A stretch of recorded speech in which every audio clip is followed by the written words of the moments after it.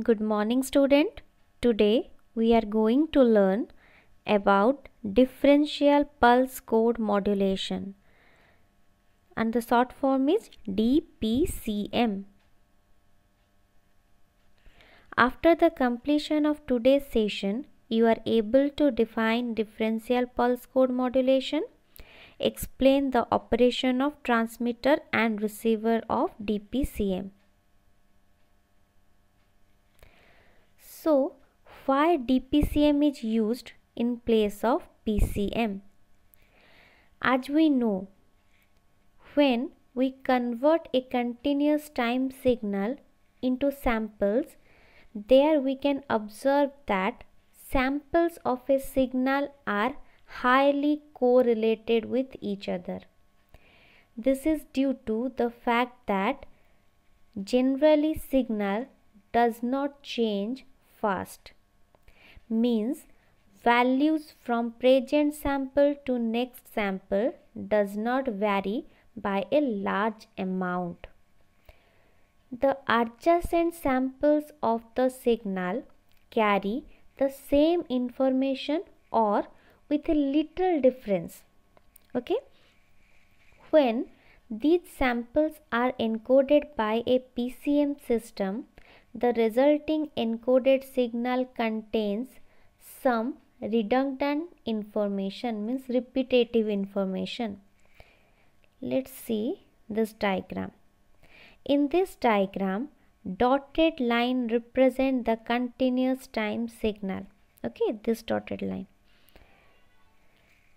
This signal is sampled by flat top sampling at interval TS, 2TS, 3TS, 4TS, like this up to NTS, and the top of the samples are flat. Because of that we mention it as flat top sampling. Okay, then the sampling frequency is selected higher than Nyquist rate, means Fs is always greater than equal to 2 FM and the Nyquist rate is Fs equal to 2 FM. So here we select Fs greater than 2 FM. Here the samples are encoded by using 3 bits. Here you can see 110, 101. So 3 bits are used. The sample is quantized to the nearest digital level. So this one are the levels to which the samples are compared.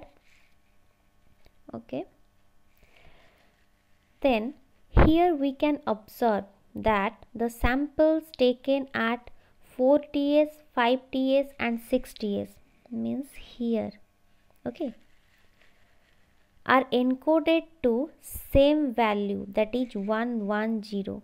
Here are the 3 samples, okay, having same values, that is 110. This information can be carried only by one sample, but 3 samples are carrying the same information, means that it is redundant. If this redundancy is reduced, then overall bit rate will decrease. This type of digital pulse modulation is called as differential pulse code modulation or DPCM. So the DPCM works on the principle of prediction. The value of the present sample is predicted from past sample. The prediction may not be exact, but it is very close to the actual sample value. Okay. Next is the DPCM transmitter. So this is the theory part.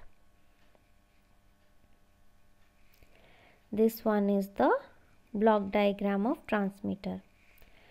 So the sampled signal is denoted by X of NTS.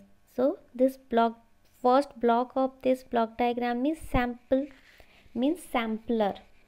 Here we give the input signal x of t to the sampler.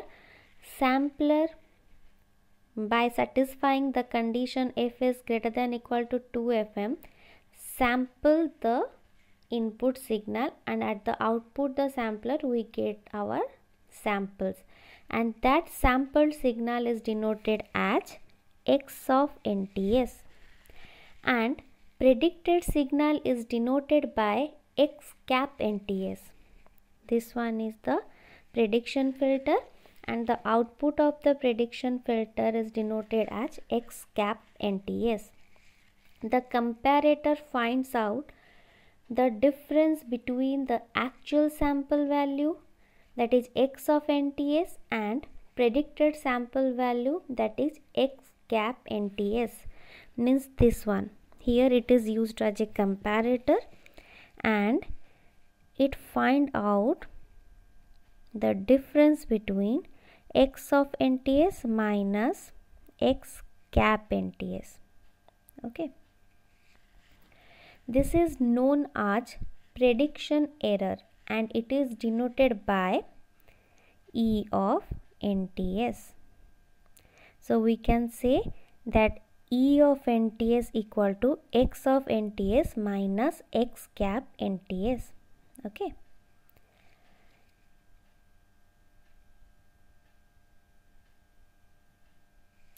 then the predicted value is produced by using a prediction filter. So the prediction value is produced by this prediction filter. The quantized signal is denoted as EQ of nts, as here we can see a quantizer is used. So at the output of the quantizer we get our quantized signal. So the quantized signal is denoted as EQ of nts. Then the EQ of nts and x cap nts is added. Here this one is the adder.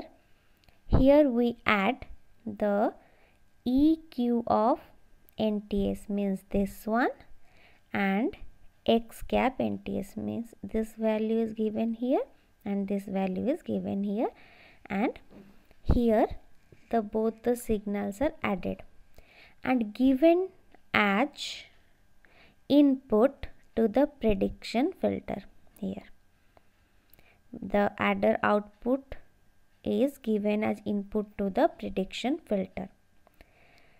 So the output of the adder signal is called XQ of nts.